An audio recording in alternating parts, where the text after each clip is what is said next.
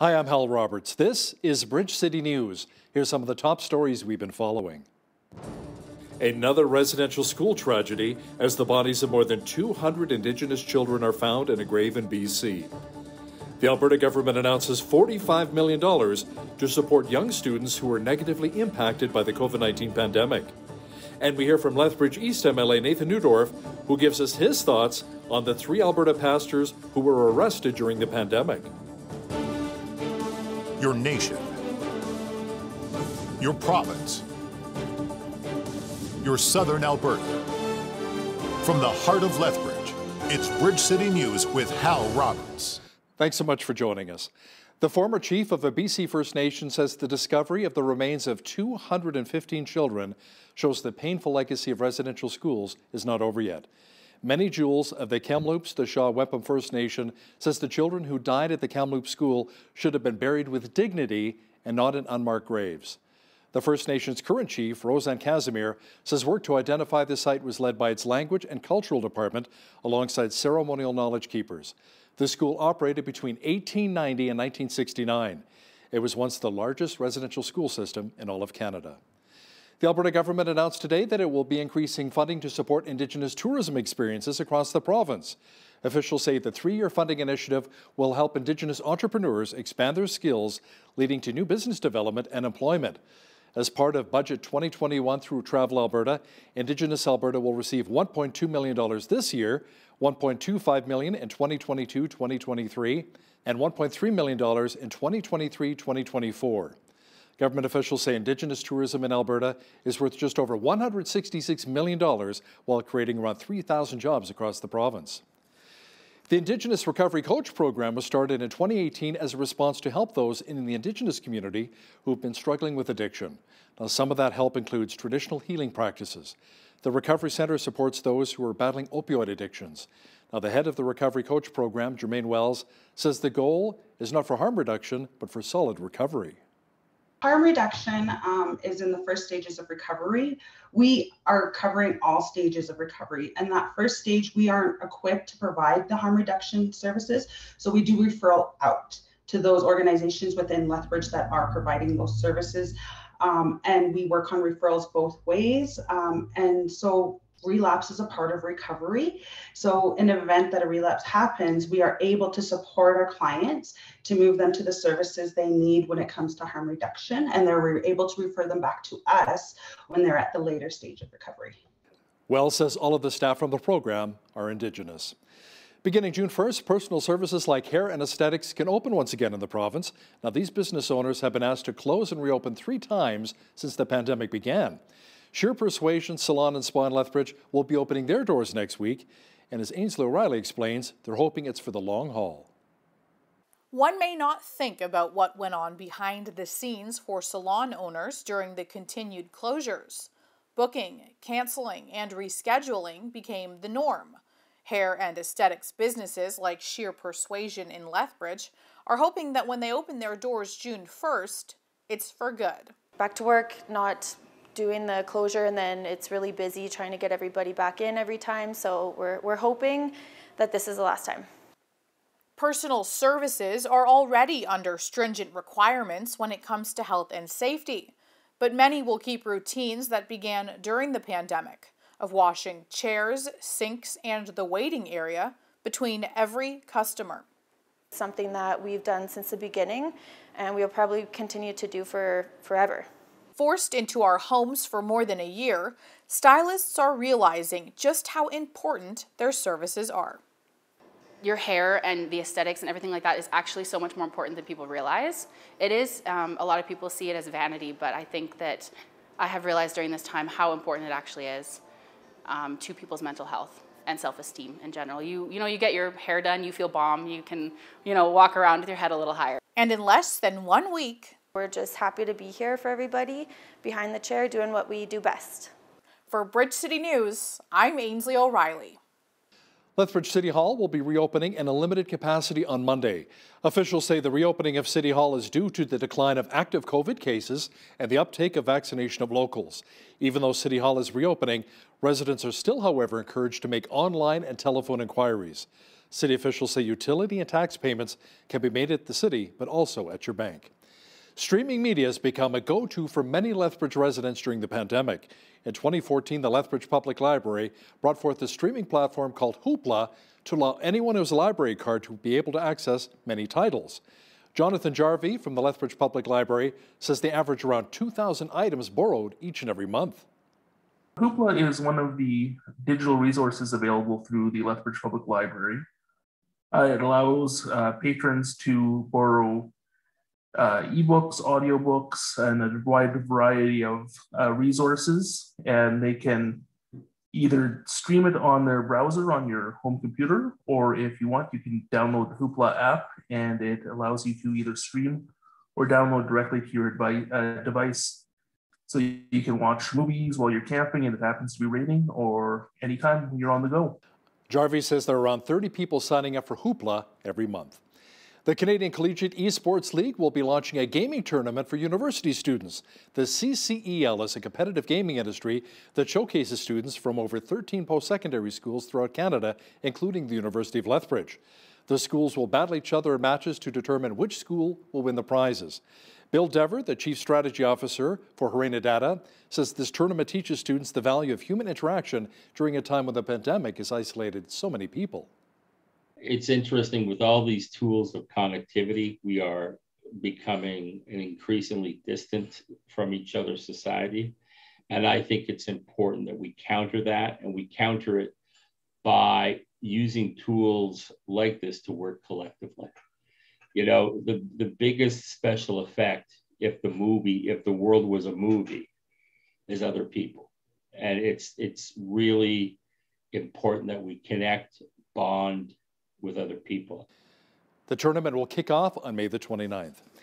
It is National Hamburger Day, and where better to sample some unique creations than Dylan's Burgers and Piggyback Poutineery in downtown Lethbridge.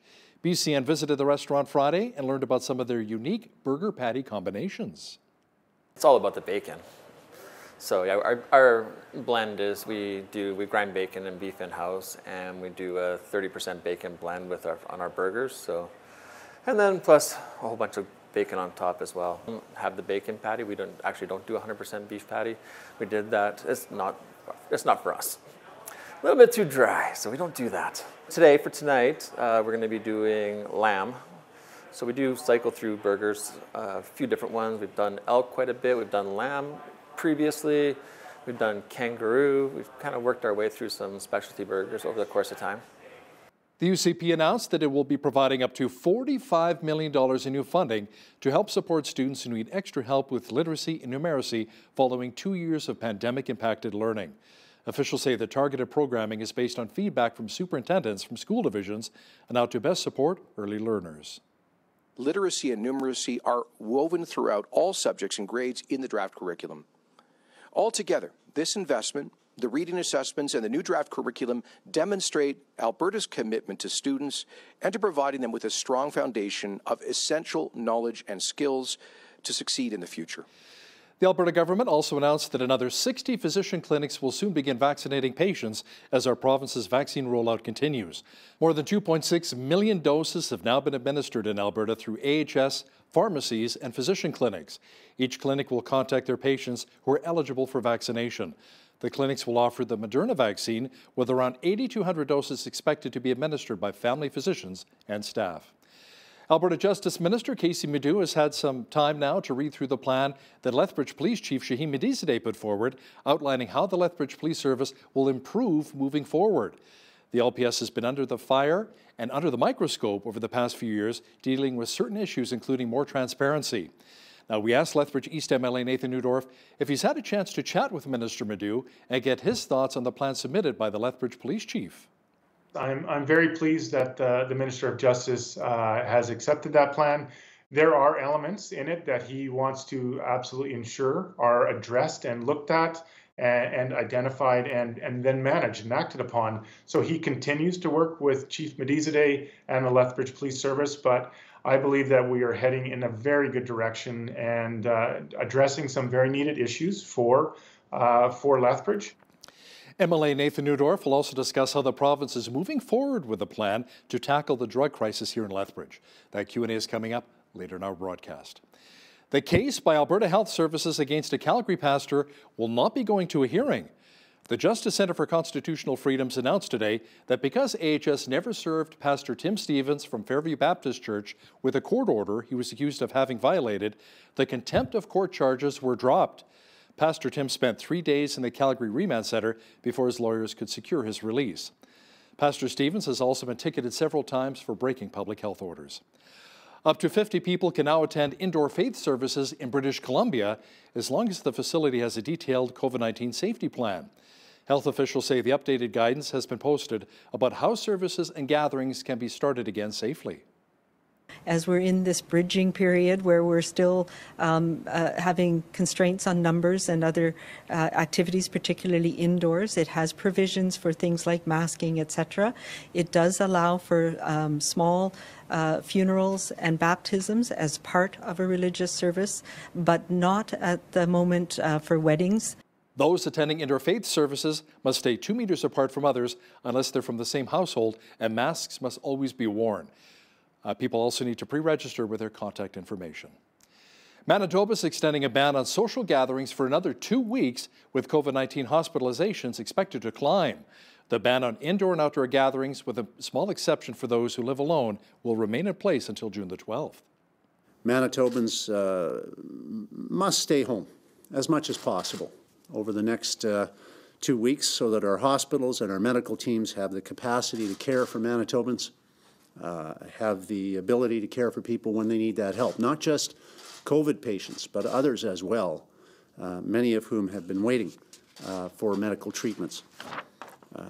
So this means for the next 2 weeks, no indoor or outdoor gatherings with members outside your household. And this includes all recreation spaces. This includes playgrounds, golf courses, parks, sports fields, campgrounds as well.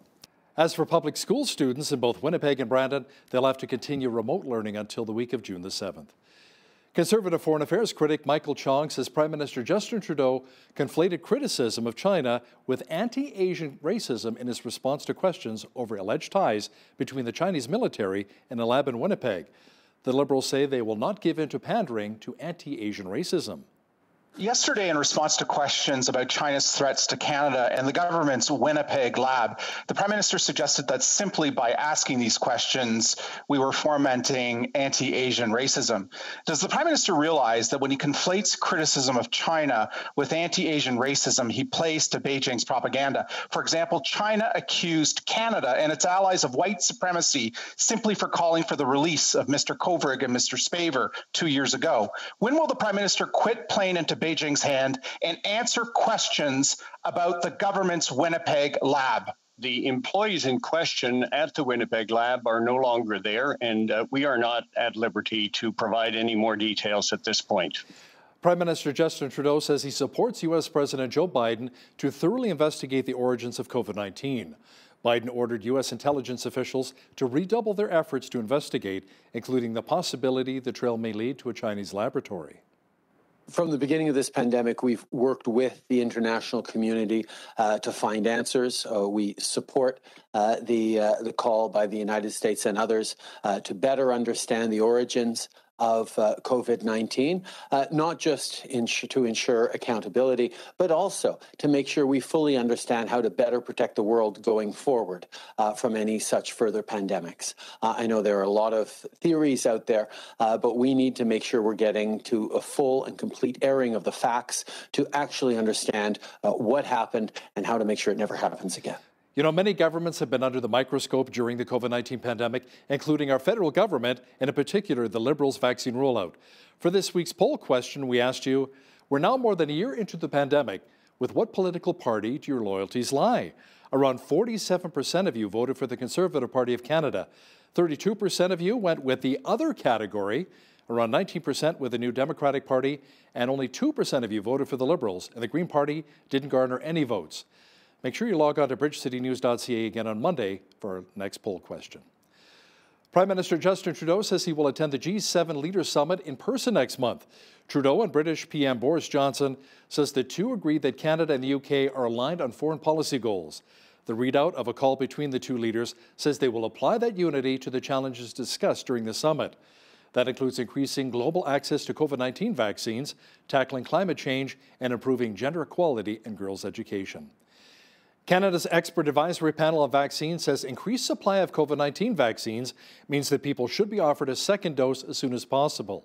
The National Advisory Committee on Immunization says priority for second doses should be given to those who are highest risk. The group also issued new guidance recommending that those who are pregnant, breastfeeding, or have an autoimmune condition be vaccinated against COVID-19.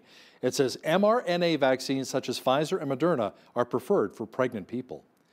Well, it was a great day for flying a kite here in Lethbridge. Lots of wind once again, but fairly mild. And there's a slight chance of some moisture. Then a great weekend is shaping up. Full weather details are on deck. We had wind gusts up to 70 kilometers an hour again today. I guess there's a reason why they call Lethbridge the Windy City. Jeanette Rocher is back with a complete look at our weather forecast. Jeanette, hold on to your hat, but not so much because of the wind, but because a great weekend is shaping up.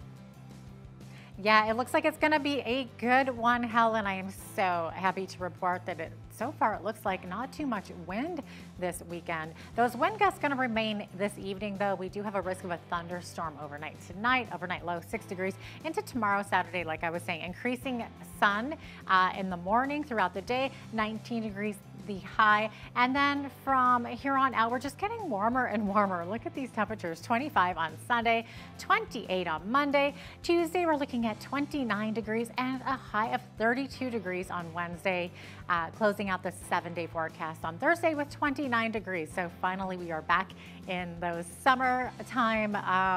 summer-like temperatures for sure, especially when you consider the average high for this time of year is 20 degrees. 6 degrees the average low. 33 was our high temperature back in 1986, and in 1947 we had our chilliest day on record, which was -5. 5:32 a.m. is when the sun rose this morning. Sunset this evening, 9:26 p.m., giving us close to 16 hours of daylight.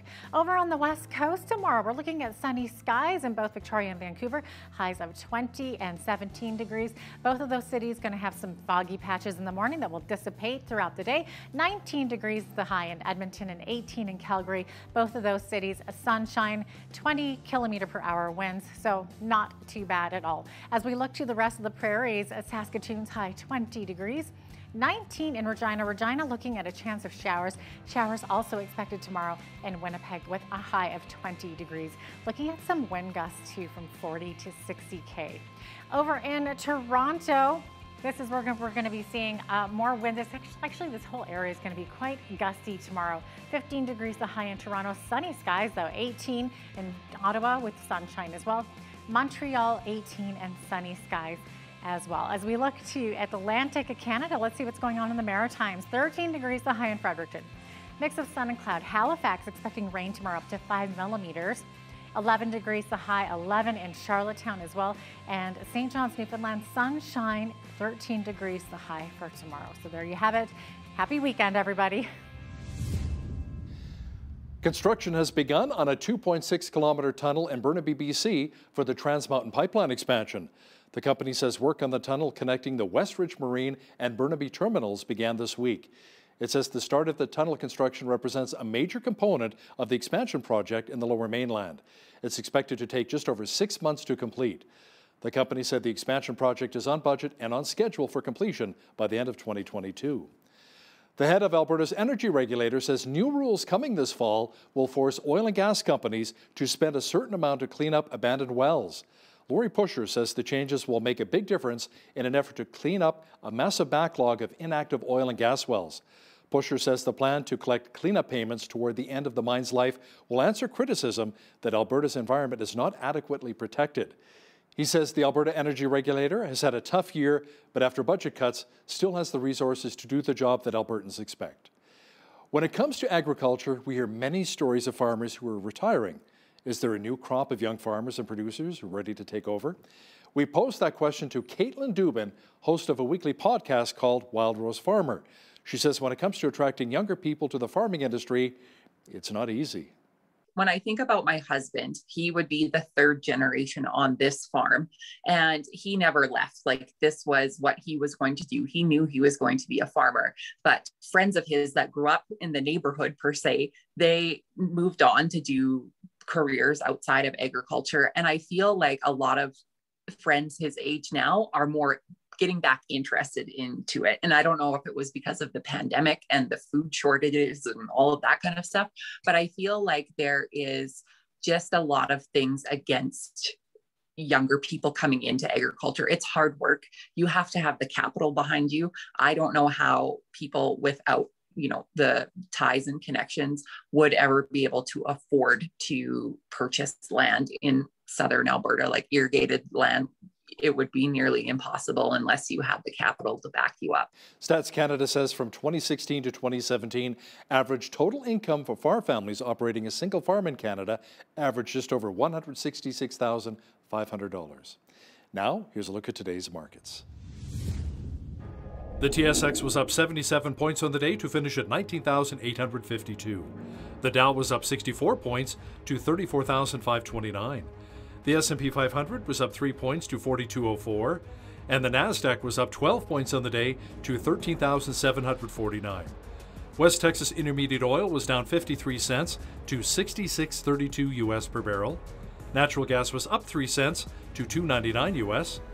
Gold was up 7.23 to 1903.77 US an ounce, and silver was up 9 cents to 27.94 US an ounce. Wheat is at $338 per metric ton. Barley's at $344. The November futures for canola was $8.91, and corn is at $403 per metric ton.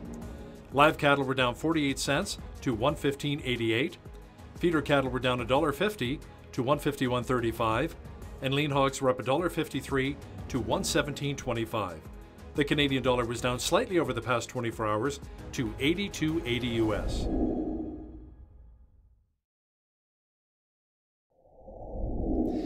Recapping one of our top stories this hour, the Alberta government announced that another 60 physician clinics will soon begin vaccinating patients as our province's vaccine rollout continues.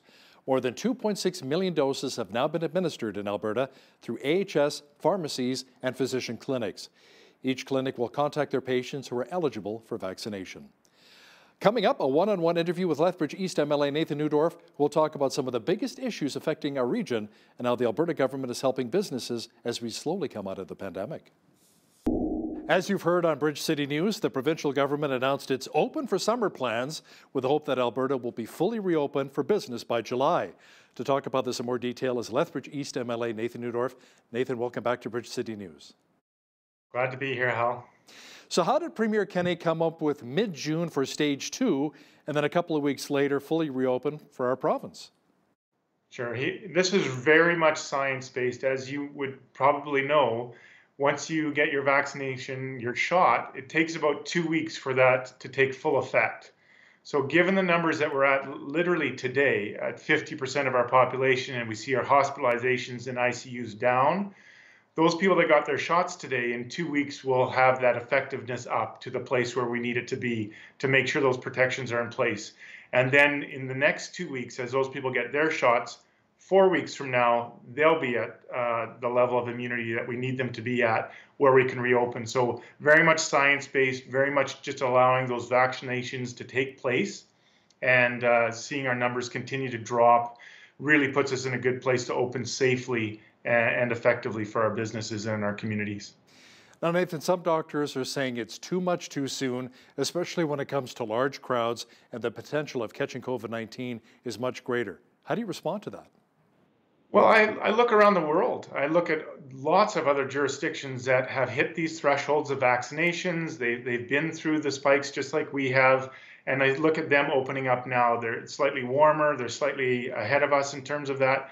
But we've taken a very cautious approach by watching what they've done. Many jurisdictions in the United States is opening without seeing spikes. They're going very, very well. They've had lots of people at different entertainment venues or professional sports venues without those outbreaks. The UK has seen a similar approach work very well for them. So we've really taken notes out of their playbook, tried to follow the same thing. We're quite confident with the warmer weather, with these restrictions that we've had for so long, with our vaccination rollout leading the nation, we're quite comfortable that we're going to hit these targets and be able to open up for a great summer. You know, and I know a lot of small business owners who can't wait as well for us to fully reopen so they can bring back a lot of their clientele, rehire a lot of the staff. As we know, many small to medium business owners have really struggled with the restrictions during the pandemic. Now, the province announced that the relaunch grant for businesses has been extended until June the 30th. Can you explain really how that works? Yeah, again, it's for businesses that have been hit the hardest, right? And they've lost 30% or more of their income. They can apply. They can receive up to 15% or a maximum of $10,000 for reimbursement. And I believe that they can apply 2 or 3 times, maybe even more than that now. It can't fully replace all that they've lost, but we're trying to help them out every way that we can to make sure that they can open up, they can get back to work, and hopefully they see a strong resurgence in local support for their businesses to gain that income back. It's been a tough time. We applaud how hard they've worked, but we want to see them get back on their feet. So what do you say to the business owners who lost everything, who had to close their doors, and they're not coming back? You must have talked to some of those business owners like I have right here in our community. I have. It's absolutely devastating. It's something I hope I never have to see again. It's not what I got into government for. I hope that every single one of them can find resilience and find their way back to ownership and small business. But really, there's no words to share with that kind of grief and what they've poured their life into. And it's a very difficult situation. So hopefully we can see that minimize and come to a stop, although there have been many that they've just had to close the doors, which is not where we want to end up, that's for sure. Yeah, you know, a lot of business owners I've spoken to as well, they say it's like a family member died when they have to shut down their business. A lot of these businesses have been around for 30, 40, or even 50 years. Now, Nathan, the Alberta government says more than 22,000 Albertans will be able to get back to work through the largest jobs training program in Alberta history. Can you explain how that works? Yeah, our government has dedicated $370 million, along with some part of that funding is from the federal government, to help people and help small businesses hire new people back and hire staff back. So this will supplement some of their wage. I believe it's a one-year program with some funds up front, and then they have to check in regularly along that year to continue to access those funds. That's to really help those job creators do what they want to do, but giving them some support. As you know, we've had a depressed economy. It's a lot of risk for employers to hire new employees right out of the gate. But we're saying, listen, we believe that you're going to make money. We're going to give you some help up front to get these people back, to grow your business and see that last over the longer term. I want to talk to you about a bit of a touchy subject here. The arrest of 3 Alberta pastors during the pandemic. Isn't Jason Kenney the only Canadian premier who had pastors arrested for breaking public health restrictions? I mean, Pastor James Coates from Grace Life Church near Edmonton spent 35 days behind bars, Nathan. 35 days. And most recently, Alberta Health Services shutting down Fairview Baptist Church and arresting Pastor Tim Stevens in Calgary. Now, John Carpe from the Justice Centre for Constitutional Freedoms called the arrest illegal and said it should have just been a fine. Where do you stand on this? Well, it's not something I would like to see either. And I don't like that Alberta has that reputation. The government doesn't have a hand in directly authorizing arrests or any of those kind of things, although we do set those restrictions in place.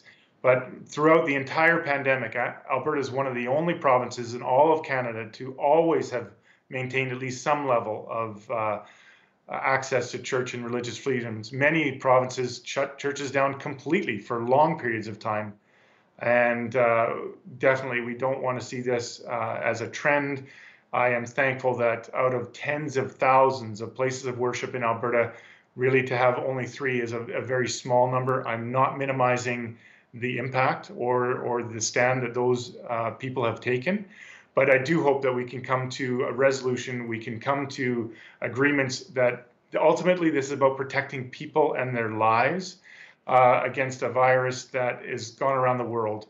So hopefully with the restrictions easing, we can all get back on the same page and see them open and flourish again. You know what's interesting too is when I had that conversation with Pastor James Coates from Grace Life Church, he said this isn't a decision he made on his own. He took it to the board, the elders, they all talked about it, they prayed about it, and the importance of talking to a lot of the congregation and reaching out to them, and the need in the community, especially during the pandemic, with anxiety levels and depression levels going through the roof. They needed to reach out and minister to them more than ever. So this wasn't just like an off-the-cuff thing that he decided to do. So that's what makes it tough, I guess, for you as well, being a believer, is like, you know, where do you stand on this and how do you go with it when they believe they were led by God? Yeah, and if they stand on principle and accept the consequence for their actions, then they'll work that through, and it will get resolved and worked out and worked through. I'm glad to see that he's out of prison and helping people again. The government, that doesn't absolve the government from their responsibilities, which are trying to protect people's lives, and obviously a very challenging situation. Nothing new in the history of the world, Hal. I'm sure church and state have had conflicts before, but again, I'm looking towards the future, for better days, and those freedoms fully restored in every capacity. Yeah, open your Bible if you want to hear about more Christians being thrown in jail. You know, there are a few examples cited there too. Now, last time we chatted, you said you were going to reach out and chat with Alberta Justice Minister Casey Madu to discuss his thoughts on Lethbridge Police Chief Shahin Mediziadeh's plan to clean up the LPS. Have you spoken with Minister Madu? Is he satisfied with what he read? Yes and yes. I'm very pleased that the Minister of Justice has accepted that plan.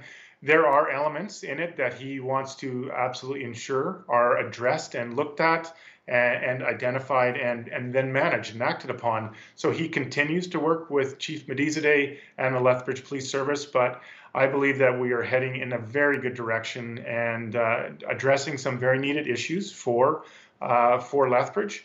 But again, I stand strongly behind the work that Chief Mediziadeh has done, and the Lethbridge Police Service and their members. They have really come to the plate to say, hey, if we've made a mistake, we're willing to stand up and fix that. And they just want a fair address in that process. And I think the Minister of Justice has now seen that they're willing to be part of that solution. And again, we're moving in a great direction. Looking forward to days ahead. Did Minister Madu give any specifics as per what really needs to be improved upon in regards to the report, like maybe transparency or other issues? Not to me at this point. I think, again, his department is working with the Lethbridge Police Service, and they didn't want those details to get out ahead of time, ahead of the process. So again, I'm not privy to that right now, but he is working closely with the Lethbridge Police Service and Chief Mediziadeh, and I'm confident that the steps will be taken that need to be taken. Nathan, there's an advocacy group calling itself Moms Stop the Harm, which would like to see a certain amount of drugs decriminalized and more drugs made available to those who are battling addiction here in our city. What are your thoughts on both points as the opioid crisis continues in our region? Sure, I do understand that approach, but I unfortunately don't think decriminalization actually addresses the underlying issue, which is the challenge of addiction. And that's where our government has really focused on supportive housing, on recovery, on treatment, and taking the next steps. So while I will let higher courts and other advocates debate the merits of decriminalization, again, I don't feel it fully addresses the challenge of addiction. What does address that challenge of addiction is those supports that get people into treatment and recovery, surrounds them with good people to get them on a different path and get them out of that life of addiction. And that's where I think our government has placed our resources, our time, and our efforts. And I believe we are seeing those numbers come down in Lethbridge, and I'm very proud about that. The province recently announced an investment of $1.2 million to support survivors of sexual violence. Now, how will it do so, and what kind of support will be made readily available here in Lethbridge? So there are a lot of fantastic organizations that provide care and support and shelter for those who have been harmed in this way. And the Chinook Center for Sexual Assault in Lethbridge, I hope I got their name right. I have met with them. They are a fantastic organization. Counselors, psychologists, very highly trained staff to really take these individuals, work with them, make them feel safe, get them into a safe place, safe housing, and really put them back on their feet. I think it's a vital service, and I'm very proud that Lethbridge has a resource and a facility that has received some of these funds and will help these people in need. The union representing Alberta teachers gave a non-confidence vote to Education Minister Adriana LaGrange. Now, the Alberta Teachers Association has not been impressed with the new curriculum, Nathan. Now, is this just political posturing by the union and its members, or is there maybe a little more to it? Well, let me say this. I do know that 100% of the NDP members don't support our Minister of Education either, but we're still the government because that's the will of the people of Alberta and the majority vote there. Democracy might not be a perfect system, but it's the best system that we've got. So we will continue to work with that, and we will continue to find and hear the voice from everyday Albertans, the parents of children in school, the children in school, and yes, teachers as well, to make sure that we continue to work on that curriculum. I believe there are some things that need correction, but a lot of parents like the classic fundamental education system as well. So we want to move in that direction. I think politics, we're very used to all kinds of opposition, particularly from loud and vocal groups like unions, like the ATA. But we'll continue to move forward, and hopefully we can see the greater public and the general voting population come to understand what's in this curriculum and how we can make it better for their kids. You know, some of the First Nations groups we've spoken to as well said that they want to have more of a voice in the new curriculum too. That was a big factor as well. Now, you were part of a task force to provide foundational change across Alberta's student transportation system. Your group put a plan together to make improvements to student transportation while ensuring the safety of both drivers and students. Really explain what that will look like. Sure. That was an incredibly challenging project and yet very satisfying. We worked with a board of 23 individuals from all different walks of life in the educational system, from key people of the Edmonton Public School Board, all the way down into people from Lethbridge and area across our great province. So we looked at the challenge. Years ago, we would have lots of tiny schools all over the place. So literally kids would just walk down the street to their neighborhood school. As we've seen Alberta grow and our population increase, those school buildings don't migrate. They stay in the same place. So we've had to add to them. And now we have much larger schools, but people have to travel further. That's the inherent challenge here. So some of the suggestions put forward are twofold. One is, again, more schools in more locations so that travel distance is mitigated, but as well, realizing that there's no one size fits all. We have an incredibly diverse province, from fantastic and majestic rural areas to our two booming metropolitan cities. Very similar issues, whether it's safety or travel or time on the bus, but very different circumstances. So trying to thread the needle on all of those different aspects for the same topics was indeed challenging. We've put forward a number of recommendations that has been made public, and we'll continue to work that out, hopefully with some short-term goals, mid-term goals, and then longer-term goals. And we could talk longer about that, I'm sure, but that's where we're going. Nathan, I know you're a very busy MLA. You sit on how many committees? Like 15, 20 committees?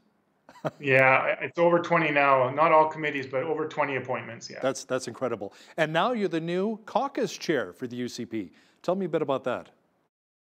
Yeah, thank you very much, Hal. I appreciate that. Yeah, we've had challenging times. We all know that Alberta is diverse, and we've seen a member step down. We went through a democratic process within our caucus, and I was elected by the vote of the membership to be the new caucus chair. And that's really to help coordinate and develop the relationship between private members, such as myself, and the leadership, which is the Premier and Cabinet. We want to do that. We want to make sure that every view is respectfully presented and considered, and really work together as a team as we hold together the unity of the Conservative movement and our United Conservative Caucus. Well, caucus chair today, maybe one day, tomorrow, a minister. Lethbridge East MLA Nathan Neudorf, thanks so much for your time today. Thank you, Hal. Take care. Does God still speak to people today? There are differing opinions on this topic, of course, and there are also many different thoughts on who the Holy Spirit is and how he operates in our lives. Today's guest has some thoughts and experiences that she'll be sharing with us. Gina Napoli is the author of Clunk on the Head, How the Holy Spirit Got Our Attention, and she's joining me now from Harrisburg, Pennsylvania. Welcome, Gina, to the show. So great to have you on. Thanks for having me, Jeanette. Glad to be here. Absolutely. I love the name of the book, by the way. Can you give us a little snapshot of what your book is all about? Sure can. My book is an anthology. It is a compilation of 28 different stories by 12 different authors, and all of us have had some sort of direct interaction with the Holy Spirit. The Holy Spirit had been nagging me for years to put this book together, but I would say the first few times I had those direct interactions with the Holy Spirit, I really was afraid to share. I thought there's going to be a paddy wagon and a bunch of men in white coats coming to pick me up and put me in the back or something. So I kept those to myself for a long time. And then it became increasingly obvious that the Holy Spirit was giving me signals that I needed to write these down, to share them, and to also get others to share their stories as well. And that gives the story a little bit, or excuse me, that gives the book a lot more, I'd say, integrity. It isn't just one crazy eccentric woman out in Harrisburg, Pennsylvania, having these voices talk to her or something like that. The Holy Spirit is real, and it is the voice of God, the conduit of God, trying to talk to us. Now, you mentioned that sense of knowing. So what do you mean by that exactly? The only way I can describe it is you just know. And I know that's not really helpful. That's kind of like the way I asked my mom, how do you know that you love Dad? You just know. The Holy Spirit has different ways that he reaches out to us. And it's the way God chooses. It's not certainly not the way or timing sometimes that I would wish to know. Sometimes the Bible says it's that still small voice that whispers into your heart, that gives you a message from God. In my case, sometimes it was a poke on the shoulder. Sometimes it was, one time it was my child speaking to me from the back of a van, just really blatant times where the Holy Spirit was making his voice known. And I know that just in talking to the other authors about their clunk moments, for them, it was that sense of knowing, that peace. In the Bible, it says that peace that transcends all earthly understanding. And a lot of times too, I know when it's my own voice, I tell myself what I want to hear. And God isn't like that. God asks us to do very hard things. And sometimes it's him asking us to do something that maybe we wouldn't rather do. So when you hear that voice saying the opposite of what you yourself want to hear, then you know that's God. That's God's voice. Interesting. And I do think you give some examples of that in your book. But do you think that we sometimes miss God's attempt to communicate to and through us? Like you said, you might just think it's your own conscience or voice. Sure. And I'm going to blame a hurried society on that. Lots of distractions. Sometimes we don't take the time or even make the time for reflection. And that's so important. That's so important to take a step back and think about your day, or think about those moments where God was trying to tell you something, or evaluate how you could have done better in a situation. What is God asking you to do?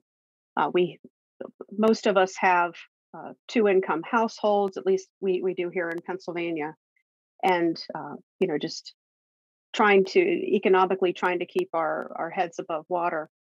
So raising kids, and in that sandwich generation of also looking after our parents, sometimes there aren't enough hours in the day at times to you make it to church once a week formally if you're lucky.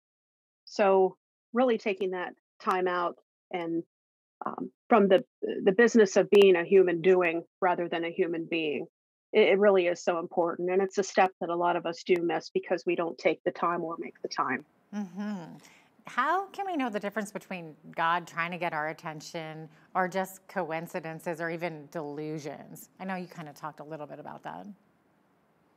Yeah, and I That is a tough one. Something that God really put on my heart was to pray for discernment. And there are a few verses about discernment that I know spoke to my heart that are in the Bible that I did want to share with your viewers if I could. One of them is Psalm 119, verse 125. I am your servant. Give me discernment that I may understand your statutes. And another one is from Psalms. I do like to read a lot of Psalms. I find a lot of wisdom there. And this one is Psalm 77, verse 12. I will consider all of your works and meditate on your mighty deeds. And that speaks to taking that time to reflect and understanding, praying to God for wisdom and knowledge. Is this my voice? Is this your voice? What will you have me do, Lord? Mm-hmm. Now, you were also saying before that he sometimes tries to get our attention through other people. How did he do this for you? I know you mentioned your daughter. My daughter was a big player in one of my stories. This was probably about 11, 12 years ago. I was at a crossroads in my life. I was trying to jump from one federal agency to another agency. I was working for a micromanager at the time, and I don't know if your viewers have ever had this experience, but when you're working for a micromanager, it feels like you're getting squeezed and you're just not your best self. So I was praying daily, almost hourly, to try to make a change. And I had 3 different interviews set up with this particular agency that I wanted to work for. And I got very cocky. I'm ashamed to say I lacked humility in my life at that time. And I thought, I'm going to go on all 3 interviews and I'm going to get all 3 of those jobs. I'm going to get 3 phone calls and 3 offers and, look out me. And lo and behold, I went on all 3 interviews and my phone sat silent. I didn't have the ringer off. I checked with the phone company. No one was calling.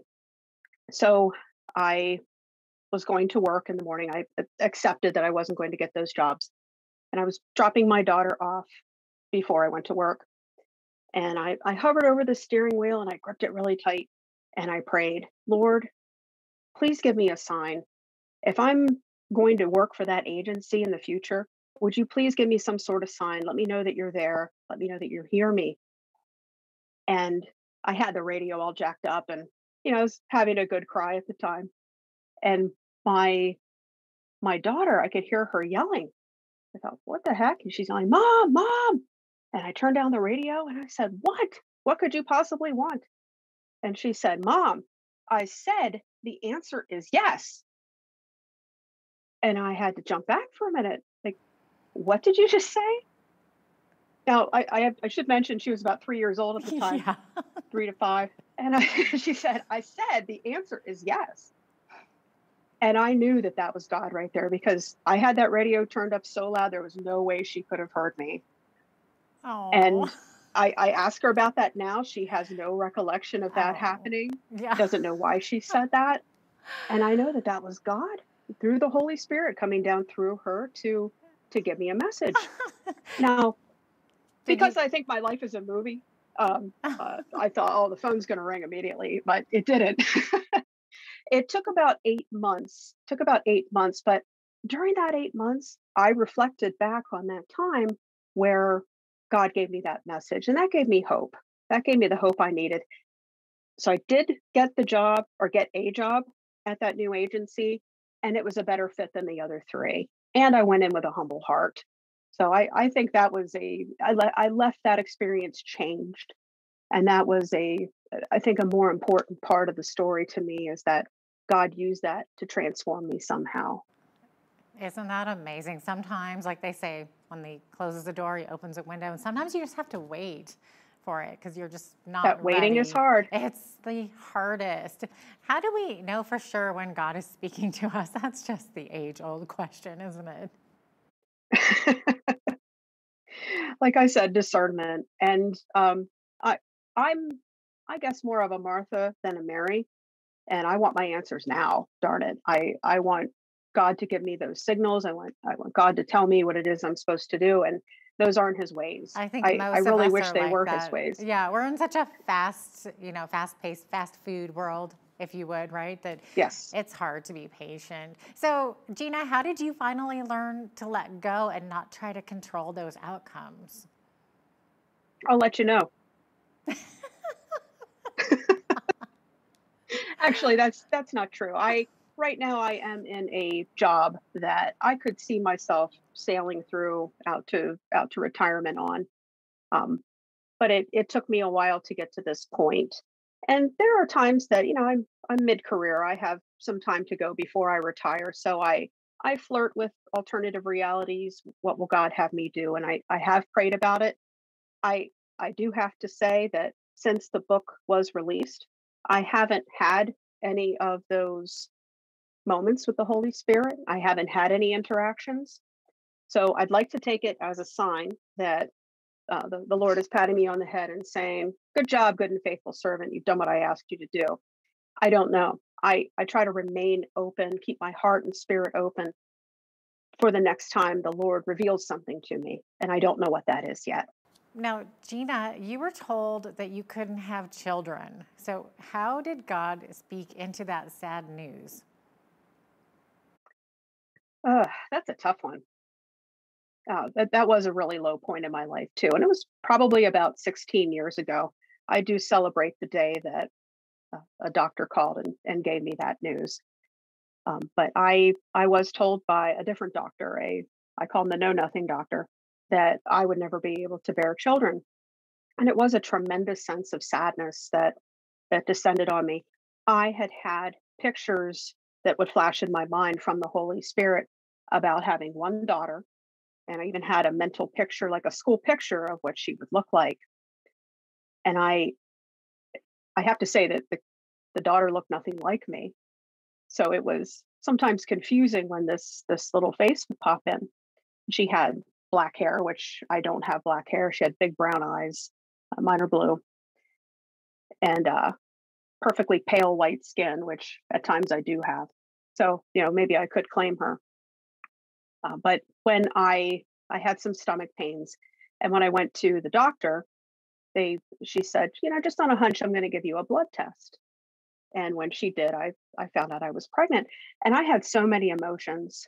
But the main one that came out was that God was faithful, that He kept showing me that picture through His Holy Spirit of a child I was supposed to have, and did not let me down with that. And it was a path that I thought for sure was closed to me. And I think about all those ladies in the Bible. Now they were a lot older than I was when they got the news that they were going to have children. Elizabeth and Sarah, and they had given up, probably the same way that I had given up. And so it's just so wonderful that God can do whatever He wants. He really can. And He gave them that news through the Holy Spirit as well. He let them know that something big was going to be happening in their lives as well. Yeah, absolutely. Now I got to ask, does your daughter look anything like that snapshot of that picture that would appear into your head? She did. She did. Really? And not for nothing, my husband, he looks just like him. Oh, that's amazing. Well, Gina, your book encourages us to be open to God speaking to and through us. So any tips for how we can be more open to His leading? I know you kind of answered that already. I did want to say something about my book, if I could, especially as we're coming out of the pandemic, because so many of us are feeling so disjointed and very disconnected from each other. I mentioned I am more of a Martha than a Mary. The way I designed the book was so that it could be read in groups. They're all very short chapters. They're 28 of, well, actually, I think there are 30. There's an intro and a call to submission, because I'm looking for more of these stories from people. I want to get that ripple effect going, where I know there are a lot of people who have had interactions with the Holy Spirit and probably are keeping it to themselves the same way I did. I'd love to hear from everybody who's had that sort of experience where the Holy Spirit spoke into their lives. I also designed the book as the kind that you would do in church together with your small groups. You read a chapter and then you come in, there are discussion questions. There are also exercises. So it isn't meant to be something where you're just receiving, you're going out and making that ripple effect into the world. And I think just coming out of the pandemic, we need those connections right now, probably more than ever. More than ever, absolutely. Yes. Thank you so much, Gina, for sharing your stories and your wisdom. And thanks so much, of course, for being with us today as well. Thank you, Jeanette. Thanks for having me. Absolutely. Gina Napoli is the author of Clunk on the Head, How the Holy Spirit Got Our Attention. I'm Jeanette Roche on behalf of all of us here at Bridge City News. Thanks for watching.